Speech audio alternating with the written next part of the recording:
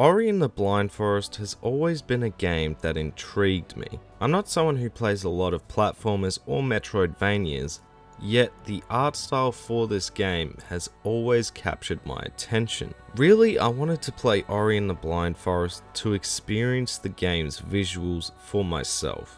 But what I found when I finally played the game was something incredible, and I can't wait to talk about it. Welcome to So I Finally Played Ori and the Blind Forest. I will be spoiling the game's story, so if you still want to play the game, I recommend stopping the video and playing it for yourself. You won't regret it. I think it's best we start from the beginning of the game, because a lot of the game's charm can be explained so well just from the opening minutes.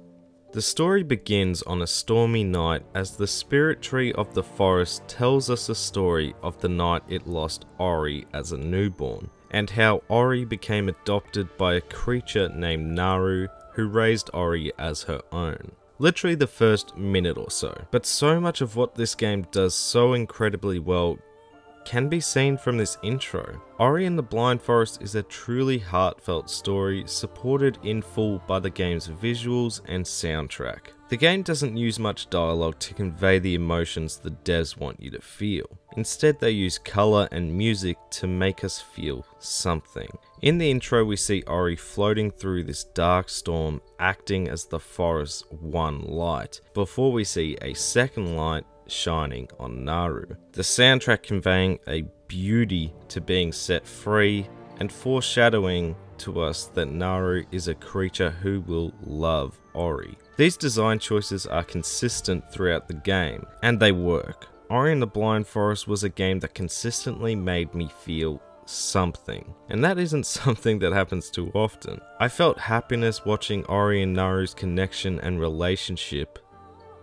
I also felt lost seeing Naru wither away and Ori trying to wake her up. The game knows when to just mute the colors, lower the soundtrack, and just make you feel something.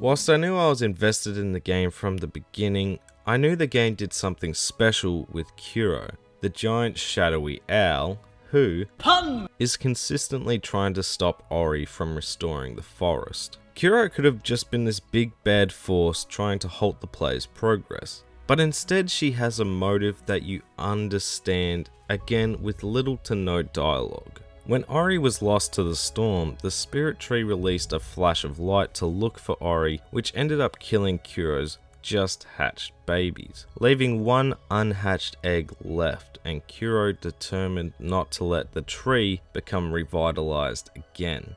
If you ask me, 100% understandable, and a scene again where you can feel Kuro's panic, feel the hatchling's fear, and feel Kuro's sadness when she sees her babies are gone. All these emotions and feelings are again presented through the game's use of colors and the intense soundtrack into almost nothing, letting us feel this moment.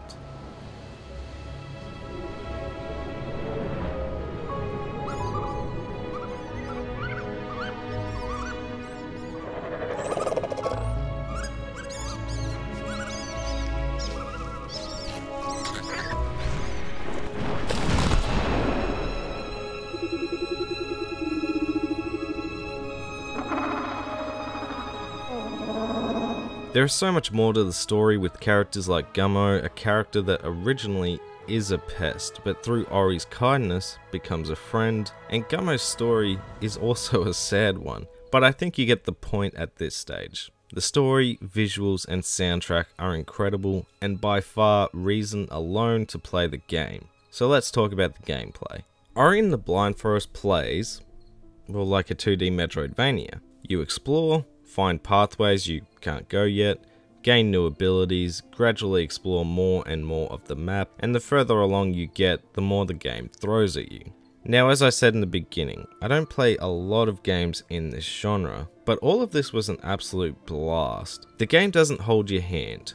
It gives you a vague direction and lets you find your way there, which usually means exploring your surroundings, finding secrets, and stumbling across new abilities that allow us to progress. It all feels natural. Just because you hit a dead end doesn't mean you feel like you're lost, just that you need to further explore, which is helped by the game's vast variety of locations. Yes, we are in a forest, but that doesn't mean the game is all green trees. We see snow, mountains, volcanoes, dark dungeons, and water locations that flow seamlessly together. Now, the game's combat is rather simple, with just a couple of attacks, so it can be a bit of a button smasher at times. And actually, my one gripe with the game relates to it. Whilst this game is absolutely beautiful, like all the time, unfortunately some of the enemies' attacks and backgrounds can be the same colour, which leads to a bit of difficulty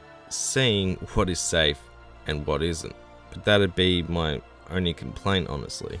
The platforming is incredible. It is by far the most satisfying aspect of the game, as it contains a lot of puzzles and using your brain to find the best way to progress. Making sure you use all your abilities correctly, maybe leaving an enemy alive to make a jump easier, and these all come to a head when completing the game's element set pieces. When Ori restores an element to the forest, usually a colossal disaster will seemingly happen, and these are tough.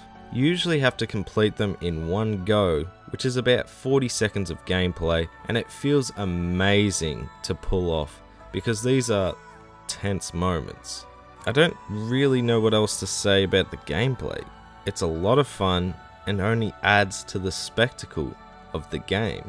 I'll be honest, Ori and the Blind Forest now might be one of my favourite games ever. It is by far the most beautiful game I've ever played, and that doesn't just apply to the game's visuals. The story is one that will stick with me for a long time.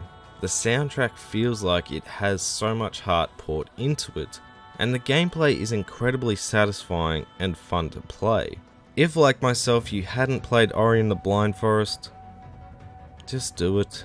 Seriously, I actually hate that it took me so long to play this game, but now I'm just excited to continue this story in Will of the Wisps next month.